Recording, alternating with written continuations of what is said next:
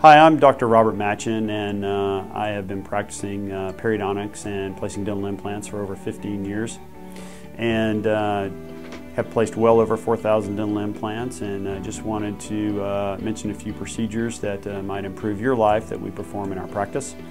One procedure that we perform here at Dental Implants of Austin is dental implant placement.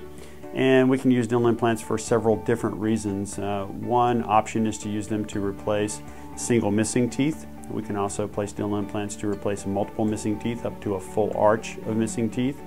And we can also use dental implants to fix your denture more firmly so you no longer have to use that messy dental adhesive. Another procedure that we perform here is called crown lengthening.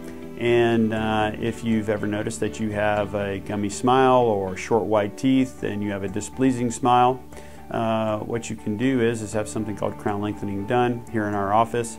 And once that's completed, that reduces the gumminess of your smile as well as shows full length of your teeth, and you have a nice beautiful smile. So if you're interested in any of these procedures that I mentioned and live in the Lockhart area, please give us a call at 512-912-9750. Or you can look us up on the web at dentalimplantsofAustinTexas.com.